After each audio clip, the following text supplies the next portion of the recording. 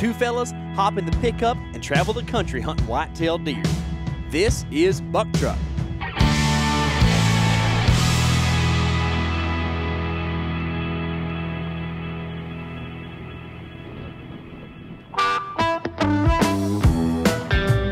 Illinois. It's what my childhood dreams were made of. Watching hunting TV in the 90s and 2000s, it seemed this state was always producing giant bucks. We'll be hunting right on the border of Wisconsin with our buddy Isaac Smith of Method Archery. But first, we have to stop and catch some Z's in St. Louis.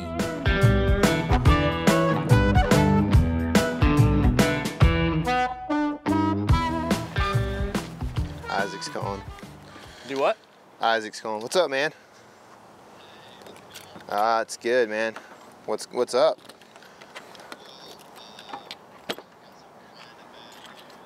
Oh no. Oh. Hold on. Let me put KC. Let me put you on speaker so KC can hear you. All right, go ahead.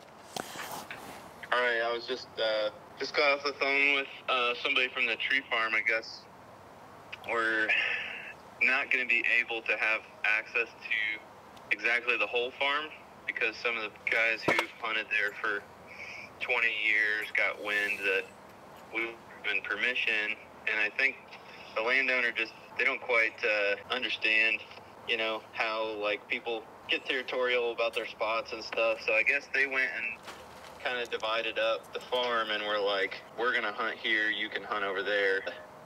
I think they're probably taping off a bunch of the sections that we were excited about, but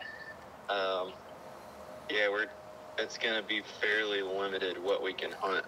Well, yeah, and I talked to the landowner about it, and I just felt in my gut like this is not something we push on, then we might not be welcome at all. So yeah, yep. I understand that. It's just it hurts, you know, but yeah, I don't care to get in a fight about deer hunting. You know what I mean? Like, yeah. I just want to go have some fun. I think there's fun to be had on the farm still. In fact, we did have some fun on the farm last summer. We don't. Should have extra. Okay, so we just need to go pick it up. I don't have to. Nope. Convey this to people. That's better. Yeah, you just gotta find it in the yard. Well, you know, sometimes people in northern Illinois don't really speak my language. You know what I mean? They have a real hard time understanding me. I don't. What? Yeah, exactly. You've been knowing these folks for a while. Yeah, at the tree farm every summer they do a summer camp event for a week for 100 or so underserved kids from the community, and so I started volunteering at that summer camp, you know, early in high school. Did it for many years, met my wife there, and we ended up very involved with the family that owns the farm through church and stuff for many years. So they're good family friends, you know. It takes a lot of trust, I guess, to let somebody come kill stuff on your property. So yeah, they haven't allowed gun hunting in, like, I don't know, it sounds like 50, 60 years. Sounds very exciting. Cool. The potential is very high. Potential's high.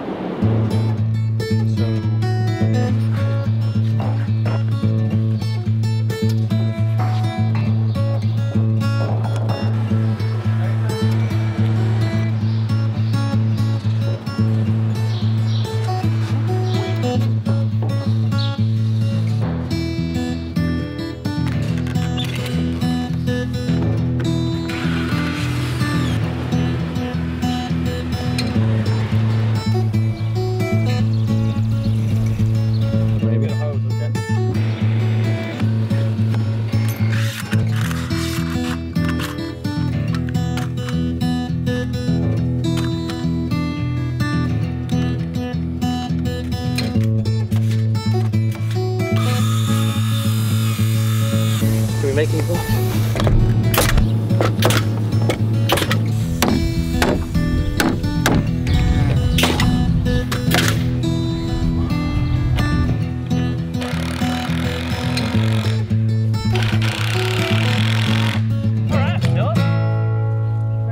After we worked on the barn, we transitioned from horses to deer and walked the property.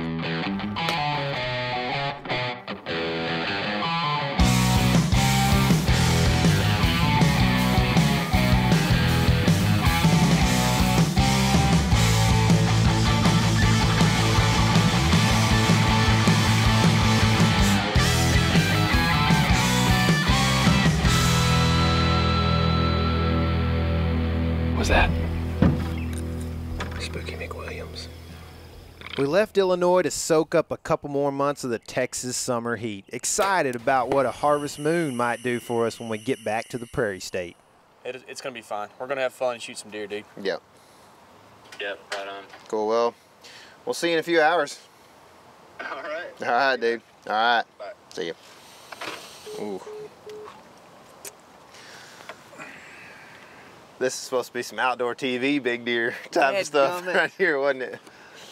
I haven't got to hunt private ground in so long. We're gonna end up killing deer on public ground, aren't we? I don't know. Well, let's look at the map. I mean, there may be some stuff still, but I would assume that they have got the best spots picked out.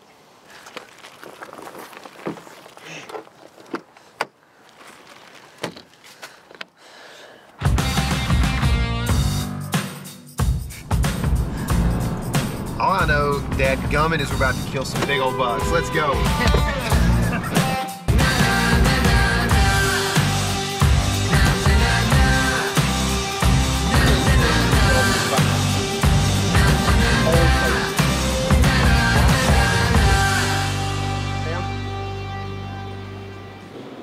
Kill shot. Just like, Tell them what you're doing. Tell them what you're doing. this young fool thinks he can take. I think you should I know. the cheapest one. Yeah, that's these. $4.88. These are $5. Except he wants to fit in. It's street ball.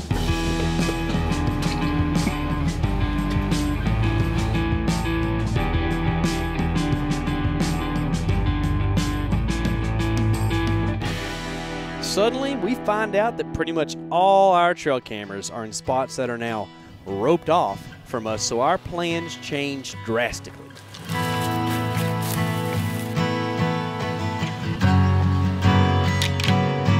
After riding the struggle bus for 24 hours straight, I decided I had to go have a chat with the landowner.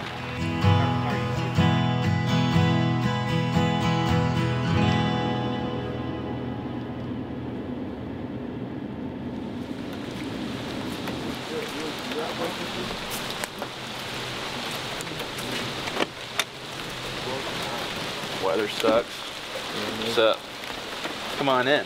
Hi, man. I'm fired up. We got permission on the whole place. What? We have permission on the whole place. What are you talking about? The whole farm. Tree farm? The whole tree farm. When did you just Let's talk go! to Karen? Let's talk to Dave. Dave? Yeah. Really? Yeah. What the heck? We're going hunting. Heck yeah. That's crazy. Hey, give me that, dude. Yeah. Okay, what happened? He led with like, I'm glad this all came to a head, is what he said. Really? Yeah. So, he's happy about it. Y'all say I love you. I'm cold now. What if I go to T-Bell and get a bunch of tacos? Oh my God. You're gonna... All right.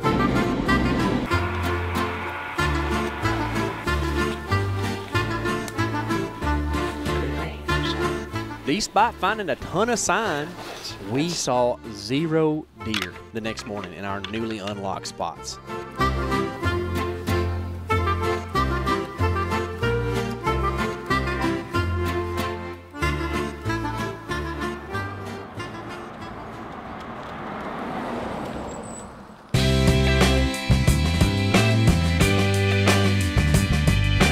All right, so as you can see, the game is fixing to commence. Oh, look, there he goes, there he goes, look. Oh! We've got GoPros on the heads here. Michael's complaining that it's definitely gonna affect his balance. No, it's just a little heavy. It's a little heavy. Yeah, this one's... And the rims appear to be about 9 foot, so this ought to be a good match. We're gonna play to 11.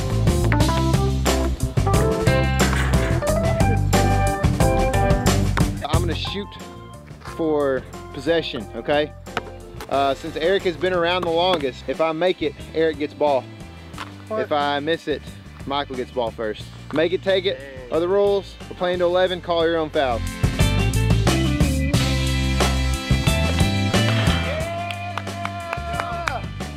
Check up. All right, let's go. Is he gonna let me shoot? Oh! He's guarding out, dude.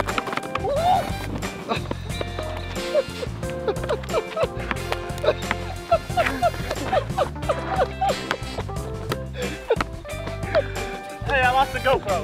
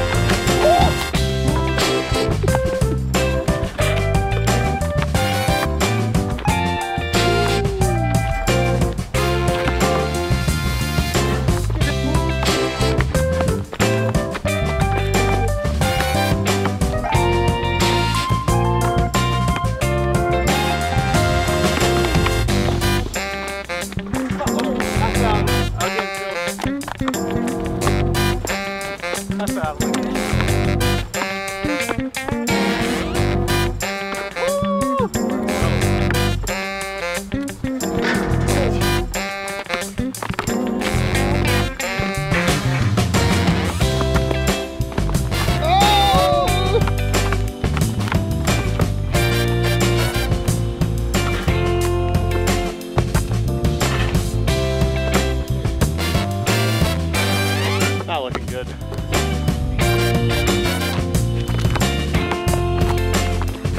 Oh! Winner, winner! We forgot to say what Eric wins. Taco Bell. Taco Bell. Courtesy of Jamichael. I'm running out of money. I can't afford $40 in Taco Bell. All right, what's the victory drink? What is? Orange soda. It's like orange Gatorade, but with carbonation, so it feels real good. You okay? You want some? No. No, I don't want any, Eric. I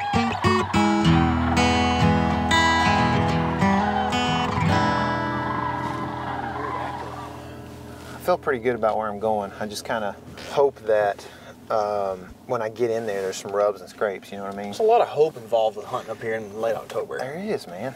You just make the best, most educated decision you can and then see if it works or not. Yeah. But you don't see what happens. You usually don't.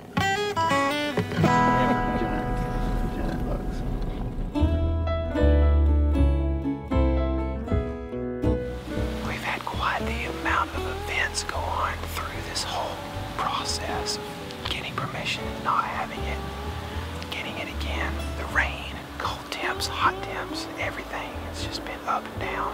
Kind of a cliche, but it has. I'm not feeling too optimistic right now, but I'm feeling more optimistic than I did yesterday or this morning probably. This is a great farm. It should have deer.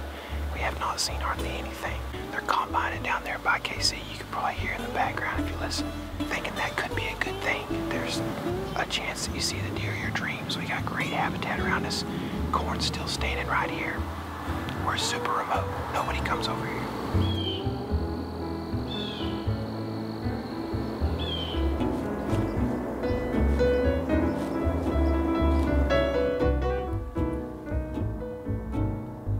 Michael saw the broke bean buck. I thought he might have. Good thing all your stuff's in a tree on the That's opposite exactly side what I of the said. You're gonna have to kill him in the morning. farm. Okay. I wonder, is he gonna approach that same bed the same way he left with a east wind, or is he gonna want to come right here and go in? Let's eat some dinner and talk about it. I would get somewhere I could see, and I would rattle. I don't know if that's what you like the idea of or not. Just like the idea of seeing deer, for sure. I don't know that any other way of hunting is better. I really do want to see a buck, though.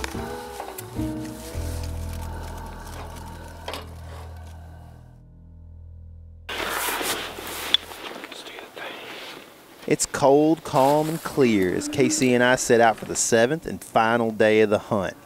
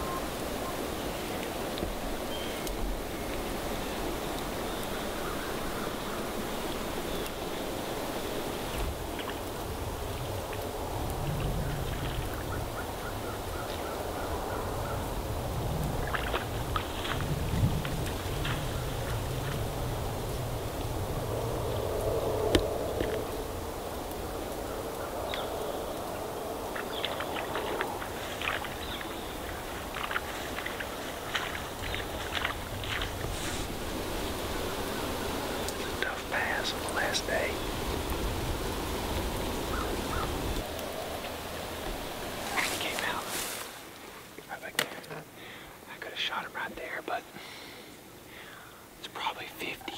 It's a long shot, spur of the moment. That's definitely the crossing though. We're gonna look at some trees down here and see if it makes sense to set up here tonight. KC's also giving me other ideas, so gotta process all this and go get some caffeine and think about it. What camera was that, on the north camera? On your camera, that scrape cam, he was on it this morning. It went all the way back up there. Uh-huh. It's a long ways. About 800 yards. Still pretty long ways. So I don't know. Those deer are moving for sure. I just wonder, and he bedded right in there? Where y'all are at? No, he came to a grunt and then came back to rattling later. So I think he's the. But he left? Like he didn't bed while y'all before y'all left? I don't think he was gonna bed. I thought that's what he was doing when he first came up because he was being kind of cautious and he was just like sticking to the willows right there. But I think it's just because he's a 2-year-old. I don't know if I'm gonna go sit where we sat this morning tonight, is what I'm trying to say. It's not a bad spot, but it's not the best. I think you could kill the same deer from that tree and you're gonna go do it, unless you want to do something different. I don't know, it's gonna be hard for me not to go back and sit where we were this morning after seeing $2. I know. We'll do it. Last hunt. You gotta feel good about it.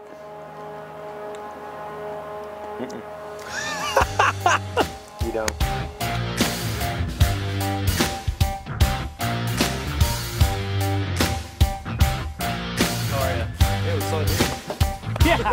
I can't believe you guys are getting skunked so hard. Alright, here we go. Last hunt. Gonna get aggressive. Try to get in this thick of this stuff, this swamp back here. Make something cool happen. KC's going after that deer that I was chasing earlier in the hunt, hoping that he shows up, but he's willing to shoot anything back in there. It's kind of a bedding island, also in a swamp on the other side of the farm. And Isaac is hunting with us, but he's hunting in Wisconsin, so something cool may happen there too.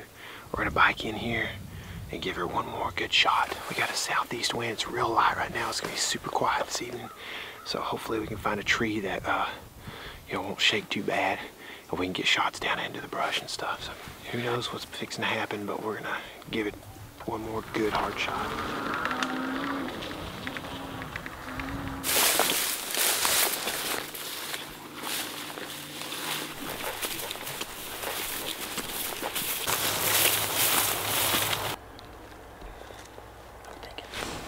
That's our tree right there.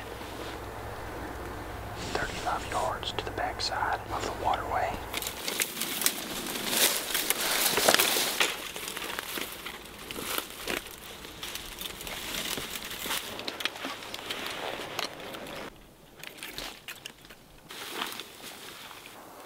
Using the 3D map on Onyx, it gives you a different map. And you can see trails, different trails. Sometimes it's a different time of year. So you kind of switch back and forth from 2-dimensional to 3-dimensional to get different maps, just to kind of cross-reference and have confidence more than anything.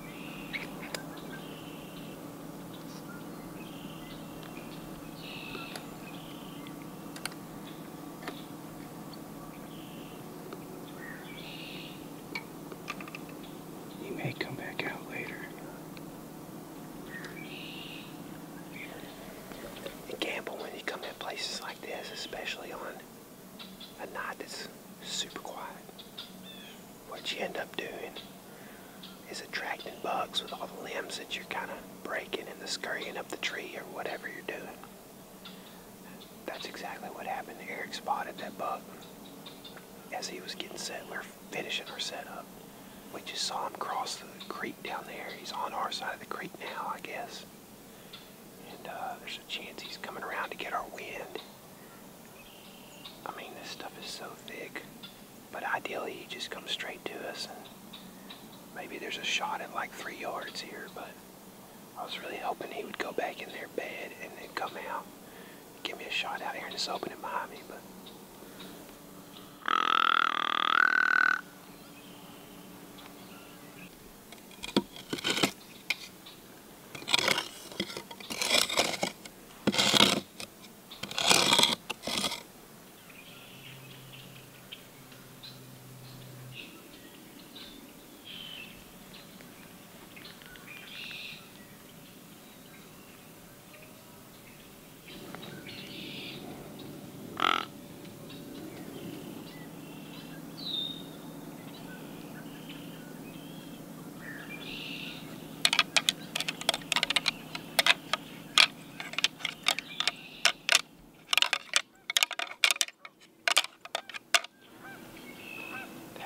that was definitely him leaving in the water earlier.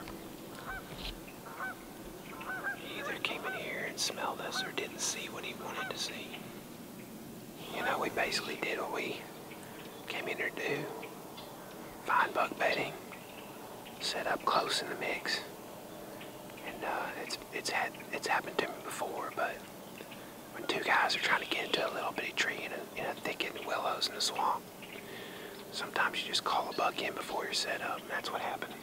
Called him in by getting up in the tree. We probably would have killed that deer right out here behind me if we'd have gotten in clean. But that's the way it goes sometimes. Definitely a blessing to be out here chasing deer around, and we're gonna kill some deer in the next few weeks. Meanwhile, things are getting pretty interesting over in my neck of the woods.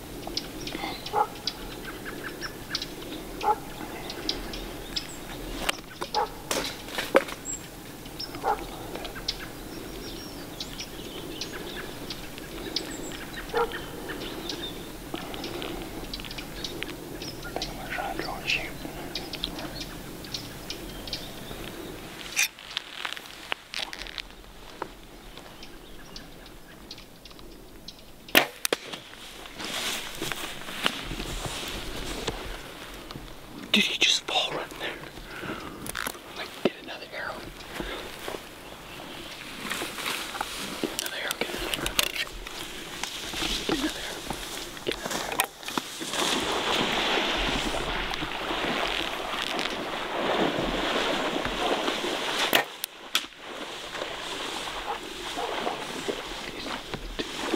Get another arrow, he's right there.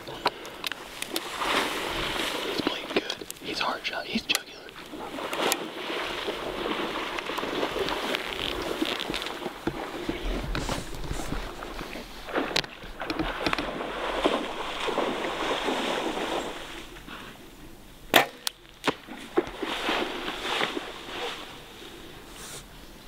Just gonna leave it on. Okay, I see him. Keep an eye on him. Dude, are you kidding me? Stuff's falling everywhere.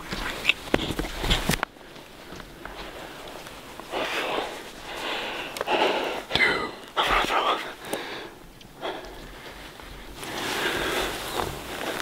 We gotta be quiet. Just make sure. I don't think I hit him with either one of my follow-up shots. It's all blood coming out. Yeah, he's bleeding good. KC just shot a deer. Down at 70, but not dead yet. Most dramatic thing ever. This is epic. I don't know what happened. I don't know if he spined him and he got up or what. Good stuff, man. Man. That was the most unconventional, ridiculous thing. And it's just all about people being selfless, man. I didn't deserve to shoot that deer. Greg's been working his tail off filming me. Michael came over here without a tag and just sat in the tree to watch. I found these bugs. And Tyler opted to let me have first choice tonight, hunting a spot that we'd kind of established as his. Man. My back was breaking. I was out of position so bad. That deer was at this like 5 o'clock spot, which is the hardest one to shoot in a saddle. I thought about trying to shoot him whenever he was crossing the water, but I just didn't have a shot. It was too covered up right there. I could not make it work. And then we had the 20-minute standoff with the grunt call, and finally he got curious enough to come over. It's wild. It's Providence. I mean, just God wanted me to kill that deer because I dropped the stupid grunt call when the deer's at 30 yards. And he had his pin. He could tell we were in the tree. Y'all saw the dramatics. It's like almost gruesome to see that deer go crazy in the water like that, but he had blood going everywhere. It looked like a shark attack. It's a pizza night tonight. Good job, Greg. That was awesome, dude.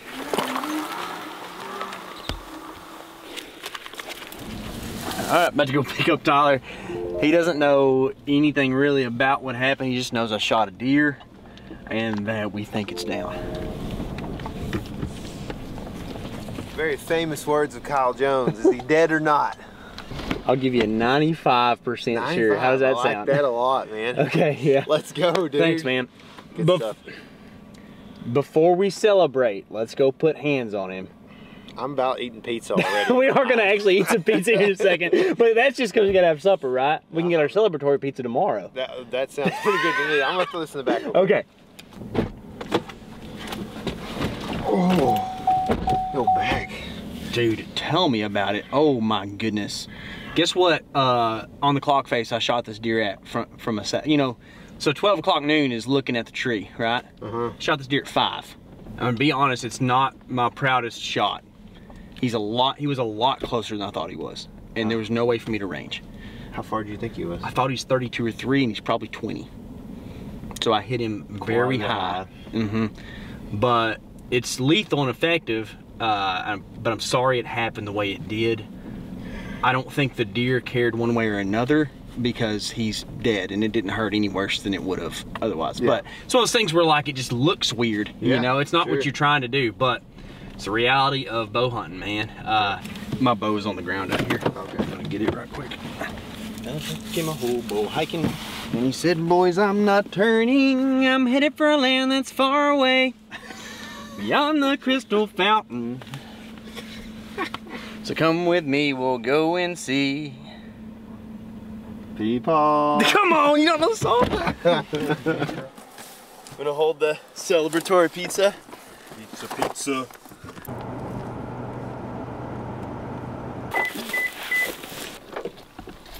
I'm so glad you killed it, Buck. Well, Because I'm eating pizza right now. I know we wanted to eat pizza.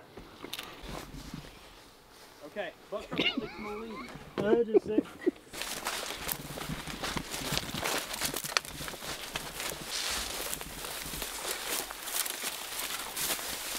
Right here when I shot.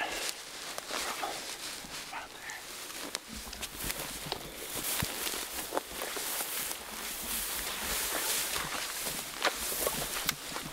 I can smell it.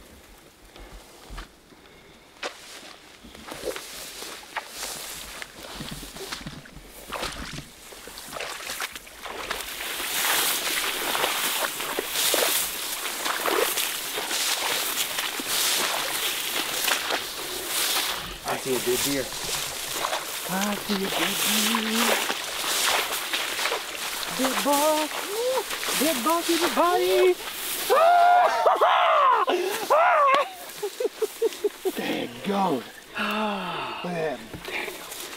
Swamp toad right there. There's a swamp donk. Golly, man. That dude's been dead for a minute. Yeah, he died right there. We got him, guys. Yes, man, that makes me so happy. That's awesome, dude. Daggone bull-headed swamp toad. The left side is big, dude. Yeah, the left side's big. Crap, man. Okay, let's get him over there so that for the. Oh God.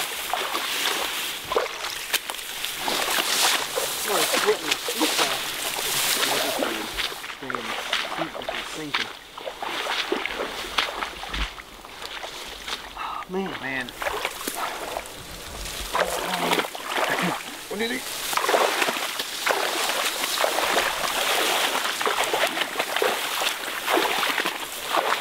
Boy. Let's go. Wow. Oh, you okay? Almost got it, dude. Dude, I'm talking tipped out. Tipped out. There's one of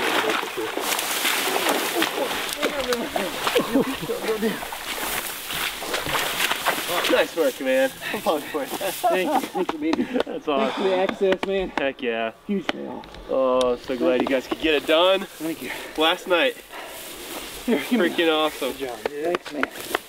Whew. Glad you got in Illinois. Beautiful. Hey, dude. Good job, Greg. Well done. And my man. Oh. Thanks for the help, dude. Yeah, dude. I love this stuff. Oh, man. I'll live for this, man. What a deer. He's a stud. Wow. Definitely worth building a horse barn for. Is that where you hit him with the broadhead? Probably. Is it cut off right there? Yep, sharp. Sure enough. Almost knocked an inch off with Right the broadhead. there. Cut the end of. Now, Isaac, that's what a VBS will do for you. Slice antler. Dang, dude, he was like at least 4 inches longer than that. If you spent much time watching hunting shows back in the day, then you might feel like Illinois is a dream hunt destination. And in some senses it is. It's beautiful, great weather, and there are giant deer around. However, it's no walk in the park, and this week proved that to us. Honestly, I probably got to thinking I was a better deer hunter than I actually am. This is one of those deer, at the risk of sounding cliche, I'm going to call a team buck. It took everything we had to find success here. A ton of brainstorming, extra scouting, and a high level of selflessness on everyone's part. Ultimately, it was a blessing from above to get a shot at this deer. The placement of the arrow was far from perfect. But I do rest easy knowing, as a hunter, I do everything I can to develop a mastery of my equipment. I'm thankful that the shot was lethal and expiration came quick. Every buck I shoot comes with a slew of mental notes, and this one wrote a whole chapter in my catalog that's titled Perseverance. I'm blessed for being the guy who got to loose an arrow, but we all worked hard for for this one. I can't believe that's how I killed that deer. This buck is ours.